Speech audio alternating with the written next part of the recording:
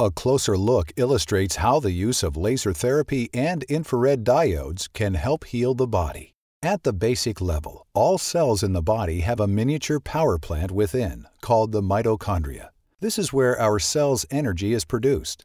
The technical term for this energy is called adenosine triphosphate, or ATP for short. Patients with neuropathy have decreased blood flow and weaker mitochondria, which causes nerve cells to improperly transmit impulses throughout the body, most commonly in the extremities. Because the mitochondria are very sensitive to light, concentrated laser light therapy stimulates a rapid increase in ATP production in the mitochondria. With this intense increase in energy production, the light frequencies greatly improve blood flow as well as the production of oxygen, nitric oxide, enzymes, and other vital elements to help the body's nerves heal naturally on a cellular level. The result is a cascade of beneficial chemical reactions throughout damaged nerve cells that stimulates healing.